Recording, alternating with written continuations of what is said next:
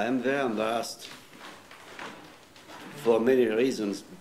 The first one is my English is not good because I speak American and not English. That's very good. If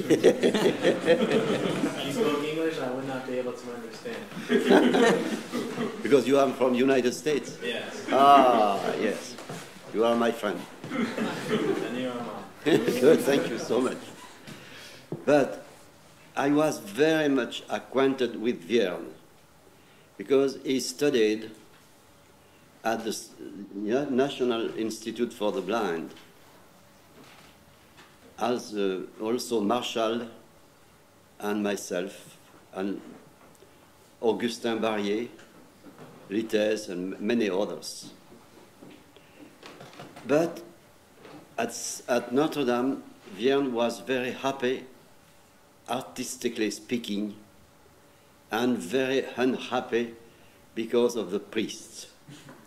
He had a difficult character, but he was a very intelligent person, but very difficult. For example, one day, on a Sunday, he was very close to the organ, and he was able to see a little bit. And he saw something written like that: "It is forbidden to smoke," at the organ loft. And the following Sunday, he came with an ashtray, and he put the ashtray exactly under the interdiction to smoke. And of course, the priests were informed about that, and they were not very happy with him. But this man has a very great influence for many, many organists and many composers. I did not study with him. I was not a student of him. But he was very careful about my compositions, and he gave me very good opinions. And many composers, like Dupré, for example, studied with him. And he was very close for the young people, very close. But he has a fantastic sense of humor. And sometimes the humor was not very, very clear. For example, he told us one Sunday, if I died sometimes, and I'm sure that will happen, I don't wish the funerals are in Notre Dame, because I was so suffering with the priest. I don't wish them, Thomas Lee will translate that. Je ne veux pas qu'ils salissent mon cercueil avec leurs goupillons. Like that. Möchte nicht, dass sein Sarg von ihrem Weihwasser beschmutzt wird. But the Holy Ghost was very close to him because his funerals were in Notre Dame. But the cardinal came, and the priest did not give the benediction of his body, only the cardinal. I was there when he died. And that is very strange. When he was informed by the priest that he was ready to play the last concert in Notre Dame. Then he was very sensitive, I should say. And his heart was very poor. And when he was going up to the organ loft, he said to a lady who was very close to him, "Tonight I shall die. You take care of my music, please." And he started with the triptych. And when he finished the last work, suddenly we heard a pedal E, and something like that. That was the doctor who said that to him, because he fell down on the bench, and he was dead. Then he saw before, I should say 45 minutes before, that his death was very close to him. And we were very sad, extremely sad, because we loved this man. And he had a terrible life. First of all, his wife was a singer, and she disappeared. His brother was also an organist, a very good one. He was the winner of the first prize at the Conservatoire. He died during the war. He was killed. His son, too, was killed. And his daughter disappeared also. After that, he was suffering a lot with his eyes. And he broke a leg, and he has no money. I suppose that is enough for one man. But his consolation was the music. And when he was informed that his son was killed, he said, "I don't wish to cry. I wish to compose a quintet." And he composed a magnificent quintet for string and piano. And that is very exceptional. But he had a lot of difficulties also with, I should say, with ladies. And finally, when he was 60 years old, he became more happy than before. And he had a lot of students with him. He was not rich, of course, but he was rich because he had a lot of consolation with his artistic life. But he had a terrible expression sometimes, because he had a difficulties with Dupré. Dupré studied with him, and we do not know exactly what happened. But after that, he became very sad, because he wishes to meet Dupré, but that was impossible. And when Dupré composed the way of the Chemin de la Croix, he said to me, that is to me, he said Dupré composed the Chemin de la Croix with 14 stations, but one is missing. I said, no, that is only 14. He said, no, it would be very good to have another one by the title of, Thomas will translate, Plaventre devant le clergé de Saint-Sulpice. Nach Vierne hätte die 15. Station des Kreuzwegs von Dupré heißen sollen, auf allen Vieren vor dem Klerus von Saint-Sulpice.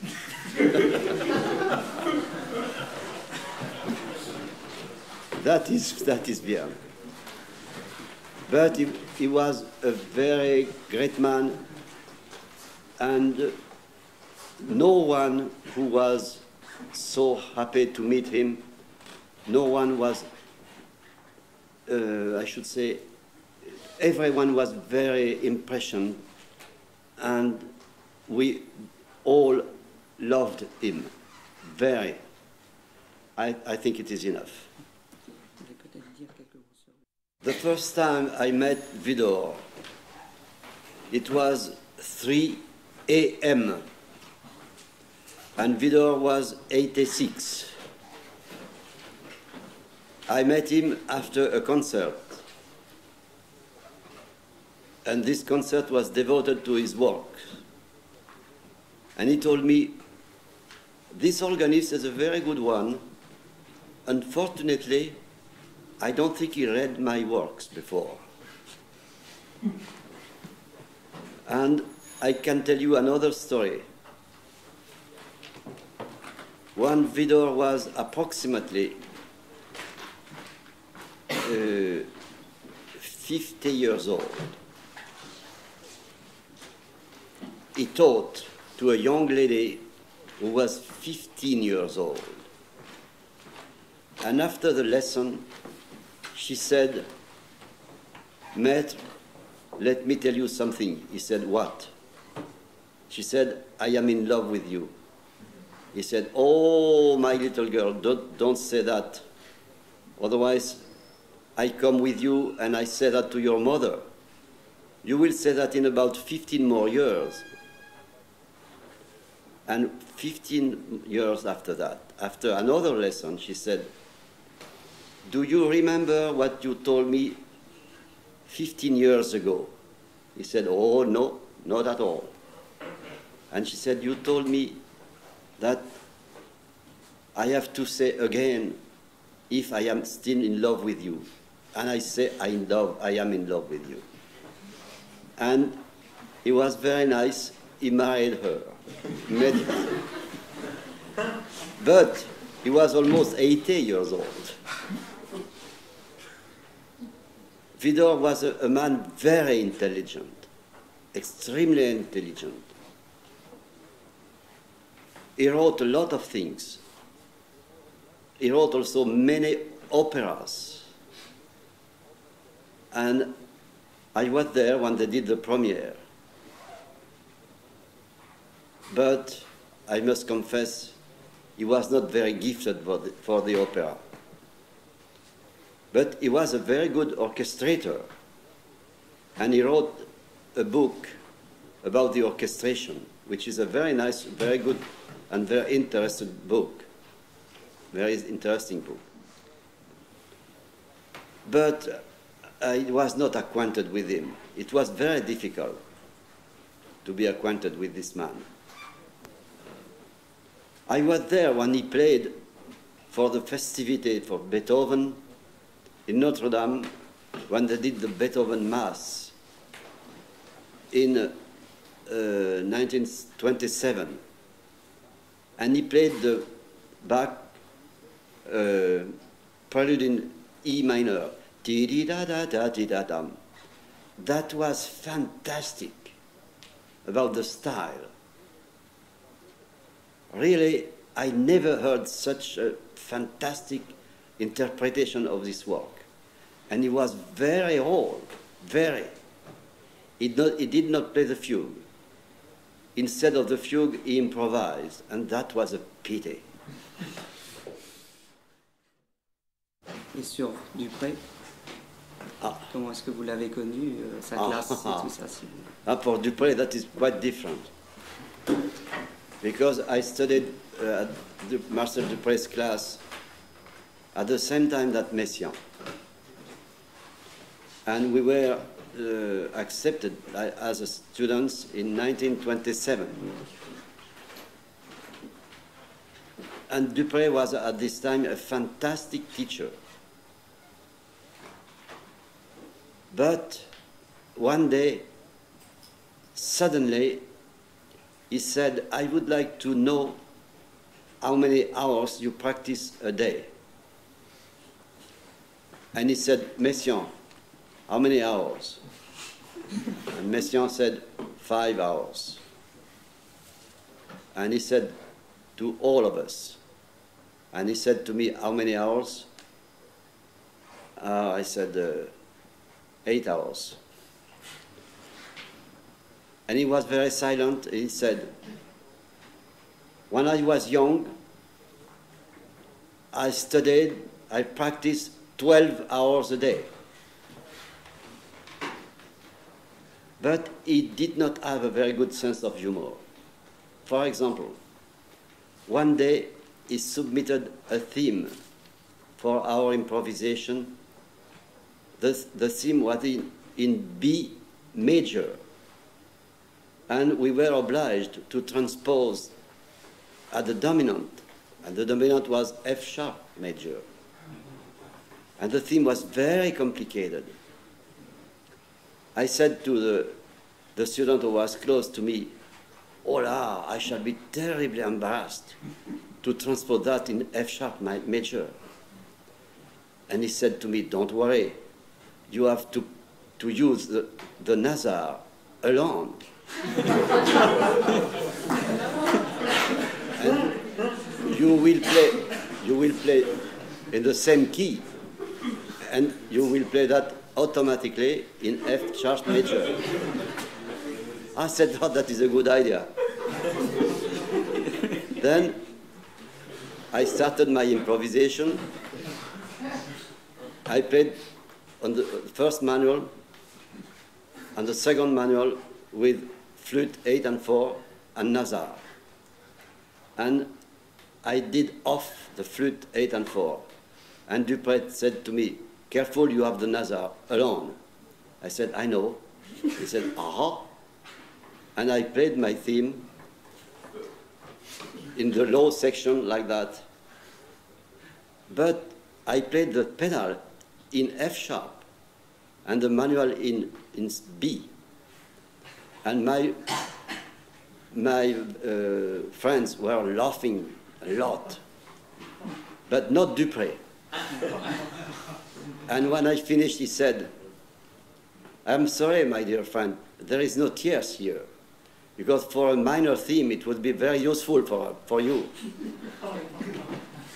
And of course, I did not try to do that another time, because he was not very happy with me. But he was a terrible teacher also, because every Friday we were obliged to play one work definitely every Friday. And I was not informed about that. I played twice the Bach Prelude and Fugue in B minor. And when I finished the second week, he told me that when I studied the piano with Vierne, a friend of mine played 3 Chopin etudes in the year. He played the etude for the tierce, for the sixth, and for the octave. But if you wish to play this work for 3 months, that would be difficult for you, because I used to write everything, and I know that you played twice. It is enough. And one day, he asked to a friend of mine, Lites, to learn in 1 week the variation of Wein und Klagen by Liszt. And Lites was not informed about this work. He said to me, "Is it a long work?" I said, "Oh, yes, very long." He said, "Well, if that, I don't learn that." I said, "Don't do that, because if you are not able to play on Friday, you will leave the class, definitely." And finally, he practiced a lot, and he played this work. And Dupré said, "Oh, now you will play the Bach 6th Sonata, number 6. And when Dupré left, Lites said to us, "It was very difficult to learn that in 1 week. But now I wish to forget that immediately." But Dupré was terrible for us, because we had no vacations. For the vacation, he said, "You have to write your improvisation as you wish to improvise for the next competition." And we were obliged to write the fugue, the composition, the improvisation based on Gregorian chant, and the free improvisation. And so on, you know, and we were really exhausted. But we were very happy to have Messiaen with us. And Messiaen was a fantastic improviser. But he improvised the free improvisation always in the same way. And he finished on the Vox Celestis like Ravel, Le Point du Jour. All these improvisation was finished by like this combination. When I got my first prize, I asked to Dupré to have lessons with him in Meudon, privately. And one day, I was organist at this time at the church of Saint-Pierre de Montrouge. And the man who was organist before was my piano teacher, and he was a very good friend of Vierne. And when I was organist, I said to the priest that the organ is not very good. It would be necessary to rebuild this organ. And the priest was very intelligent. He did that. And for the dedicatory recital, I asked to Vierne to do that. And I was informed that Dupré would be very disappointed. And I said to Dupré, on Sunday, Vierne will play the dedicatory recital in Saint-Pierre de Montrouge. He said, why? I answered, because he was a close friend of the man who was organist before, and I think that because of his memory, it is good that Vierne play this recital. And Dupré did not agree at all. And he said that, do you really think that people it is possible for them to go and listen to Vierne in Notre Dame will pay some pennies for going to Notre Dame, to Saint-Pierre de Montrouge, for listening Vierne? I said, I do hope. He said, I am sure not. And finally, I was very courageous in spite of many bad things he told me. And finally, Vierne played the recital. And when I left Dupré, I said, there is my money. He said, no. Now you will be my friend and you will come without money. And I did not come. That was finished. I had the privilege to know Messiaen when he was very young. He was 19 years old. And we still are very close friends. Messiaen was a strange man, but very friendly. But we have a lot of very funny stories with him. I tell you one.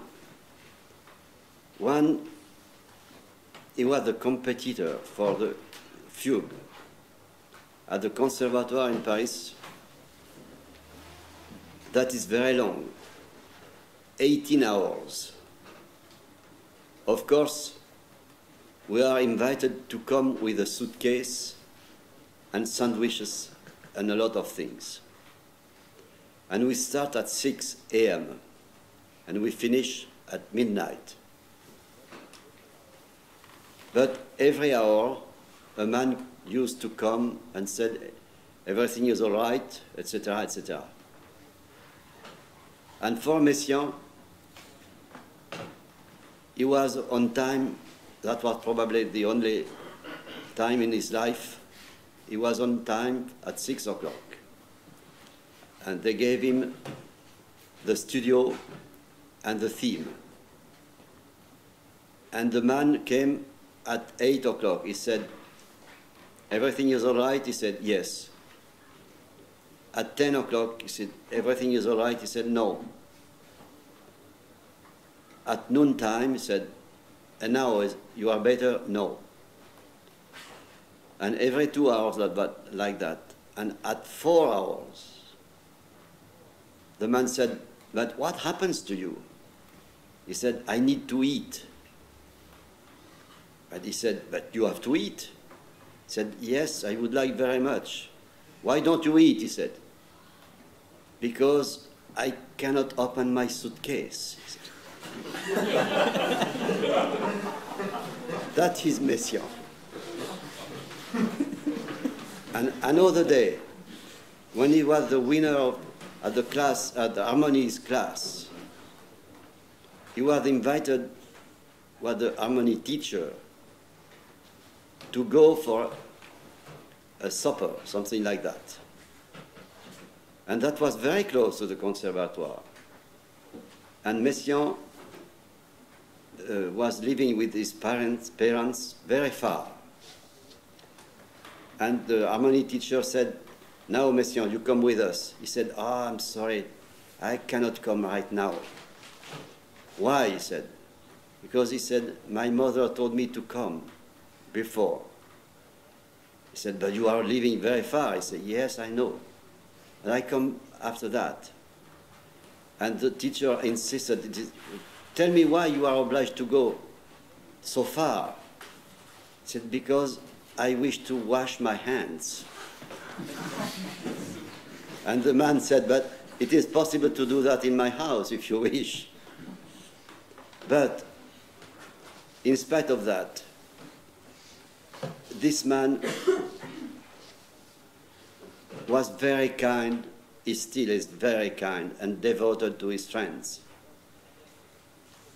But I have 60 letters from Messiaen. And the last one is very precious to me, because 3 years ago, my wife died. And he was very acquainted with her, like with me. And I composed for my wife a very long works for organ by the title of Homage to a Soul. Hommage à une âme.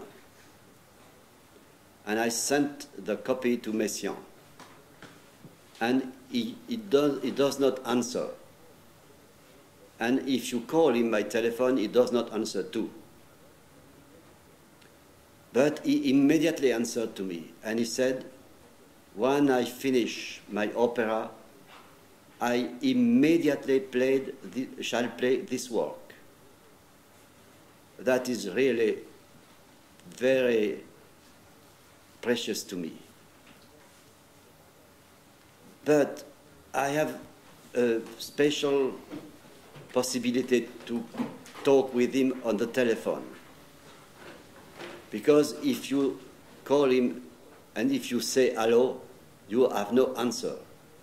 Then I don't say hello. I said, ta-ta-ta-ti-ti-ta-ta-ta. I said, "Ah, that's you."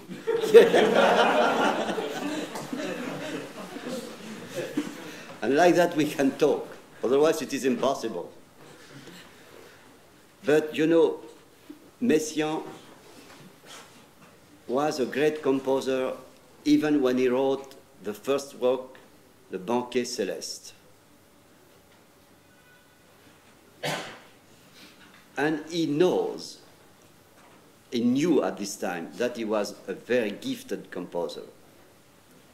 But he did not know his system. And he told me that later on.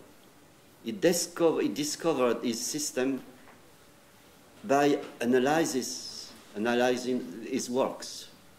He discovered the scales and everything.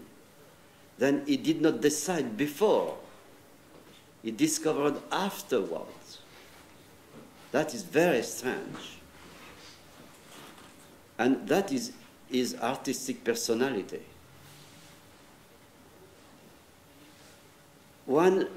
He invited me very often for a premiere of his works. He wrote to me, in about 1 week, they will do the premiere of my work for piano, something like that. And come and be noisy. That is written. Of course, I was noisy.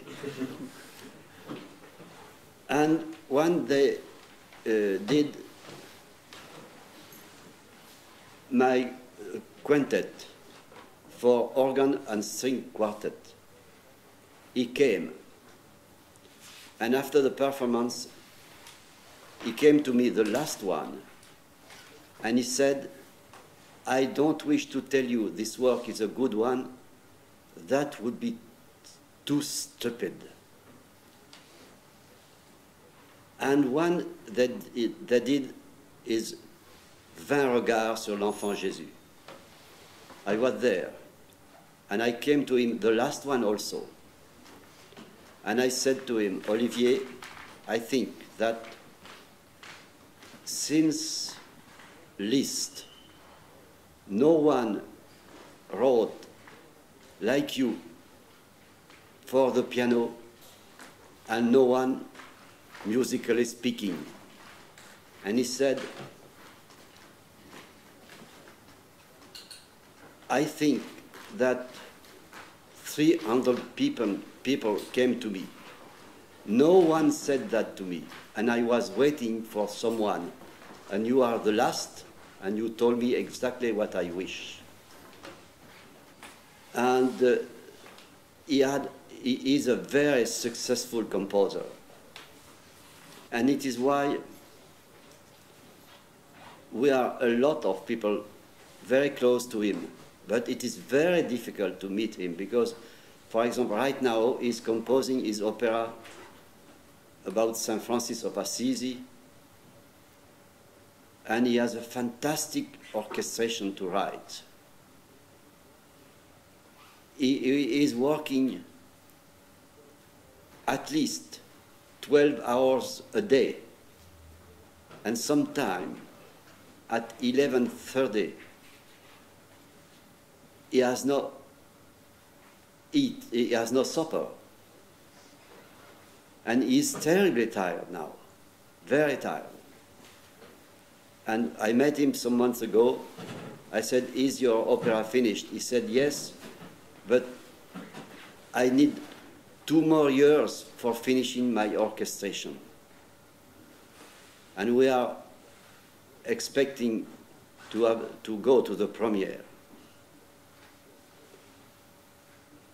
He said to me, if my work is a bad one, I shall be very depressed because I am working for many, many years about this work. But I am not sure it is a good one.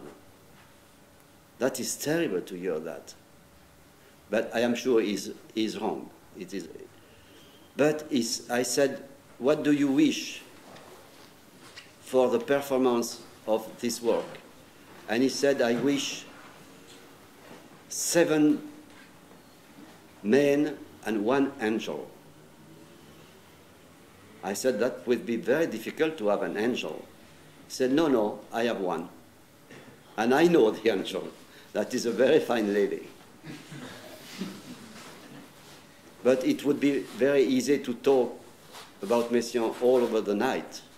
But let me tell you that he is for me like a brother, a very dear brother, because he did something for me that I wish to know. When I studied orchestration with Paul Ducasse,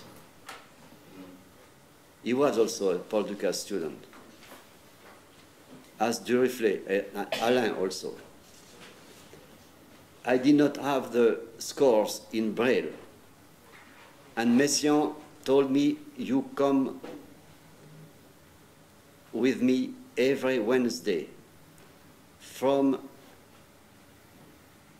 5 to 9, and I shall read for you every score you wish.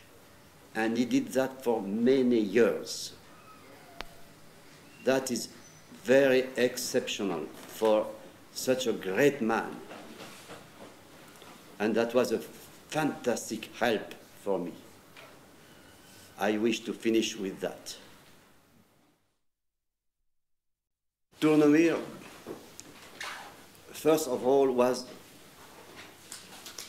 a great artist, but especially Christian artist. He told me one day, if the music is not to the glory of God, it is completely useless. I said, but what about Péléas and Mélisande, and Stravinsky, Roussel? And he answered, useless. Then he devoted his life, most of his life, to the glory of God by composing l'orgue mystique, plus a lot of other things like the 7 words of the Christ. And when he did the premiere of the 7 words of the Christ, I was there, of course, and only 39 people came. And when I met him after the concert, he said, I am happy because the audience was very good. 39 people. That was enough for him. This music is very difficult for many people, because Tournemire wrote like anyone wrote before him and anyone after him. And that is very dangerous for an artist to speak his own language. And that is Tournemire. He was a very special teacher. He did not teach very much privately. I don't think he had no more than 10 or 11 students. And I was very happy to be one of them. But for studying with him, it was necessary to have the first prize at the conservatory, because technically he was not interested. For example, one day he said to me, you will improvise a Gregorian paraphrase. I have to explain to you.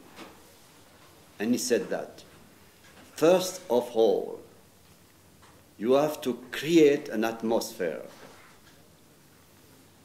After that, you obliged the listeners to follow you. Then you do a crescendo after the first exposition, and a very efficient crescendo. And when you are sure that people are following you, suddenly you break with a very dissonant chord. The audience is almost killed. Then a long rest, and you repeat your dissonant chord with full organ. Now your audience is killed. Then you use the Vox Celestis and Eid Bourdon and open the heaven to your audience. Believe me, your audience deserves that. That is an explanation. It's all. Of course, I did try to improvise. And after 4 bars, he came, no, you did not understand anything. And he started again, you have to create an atmosphere. I said, I try. Yes, but that is not enough. And that was like that for 1 hour. And on my right, on the organ bench, the 9 volumes of Peter's edition for the Bach works were there. And when he used to come, he pushed me like that. And the 9 volumes on the floor. And when he said, now you start again, I put the volume on the bench. And 2 minutes later, he said, no, that is not that. And again, the volume on the floor.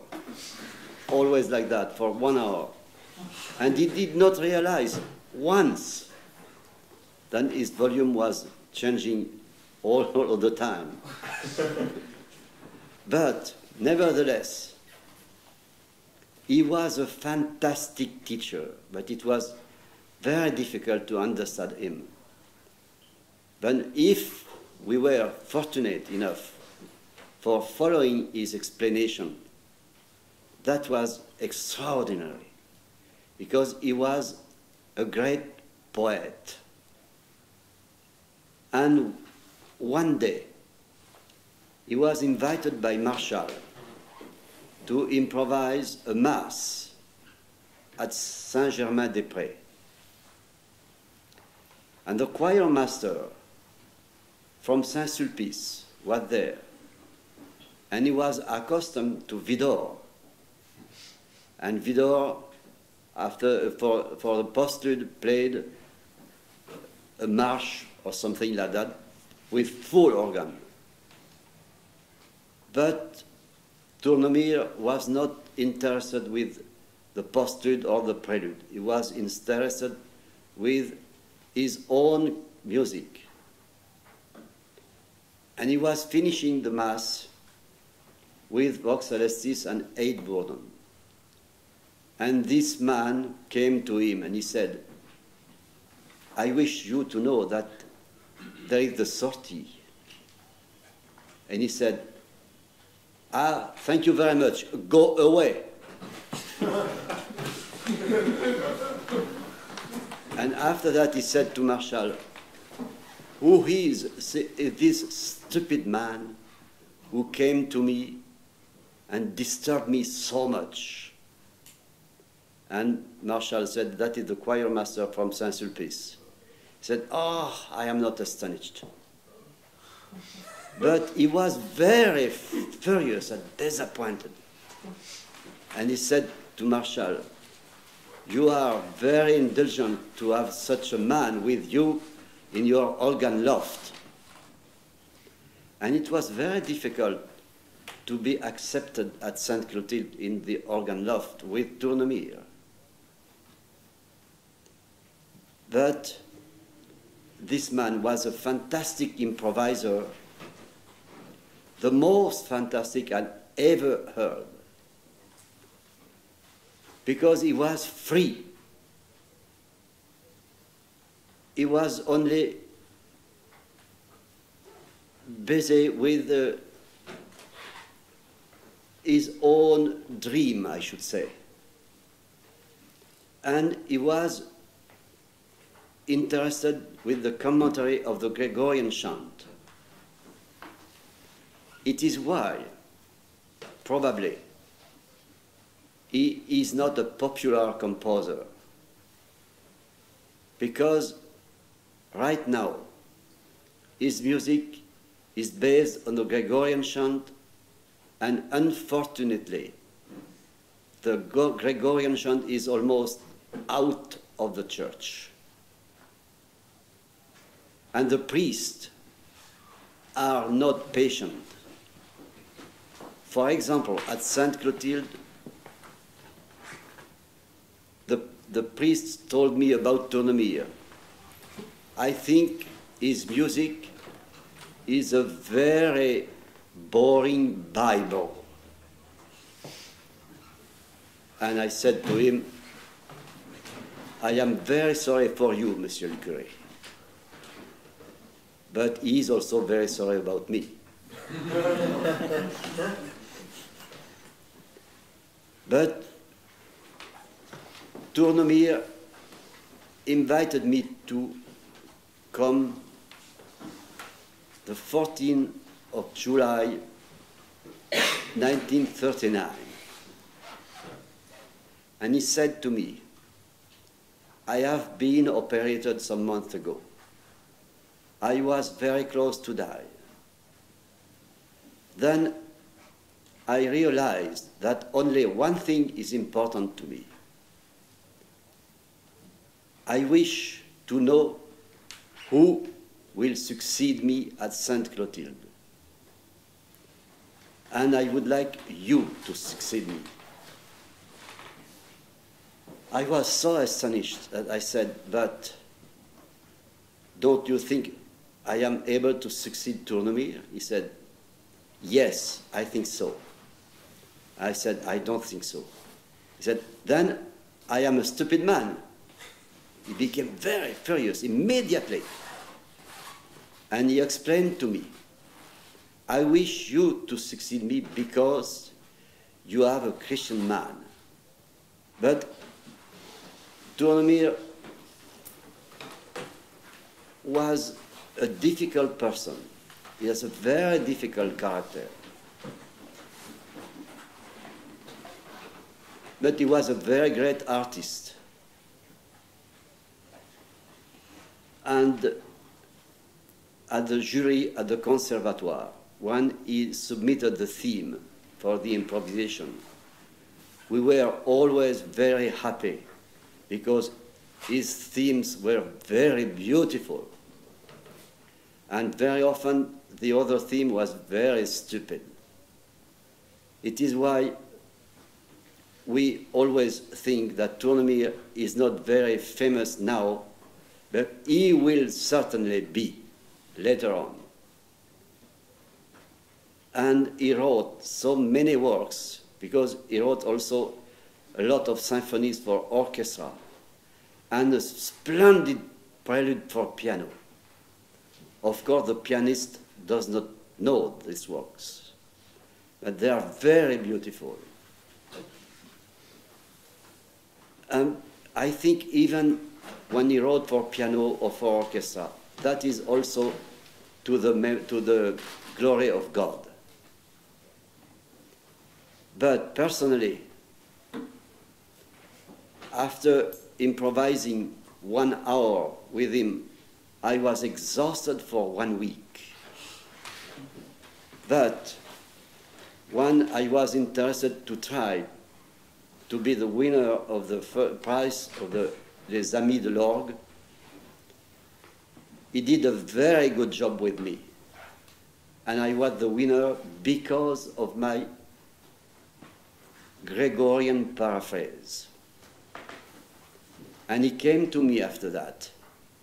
He said, I am very glad that you are the winner. And I said, my dear master, I know that if I have the winner, and I know that is because you were a very great help to me. And all over his life, he said, I taught to some people who were not very grateful, except one. And this one, that was me. But every Sunday, a lot of people were at Sainte-Clotilde for listening the postlude of the High Mass. And when he improvised the Vespers, the Magnificat is 1.5 minutes long. But with Tournemire improvisation, it was 20 minutes long.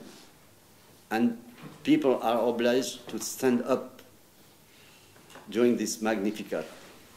And they were furious at Sainte Clotilde to stand up so long for listening to music that they did not understand anything.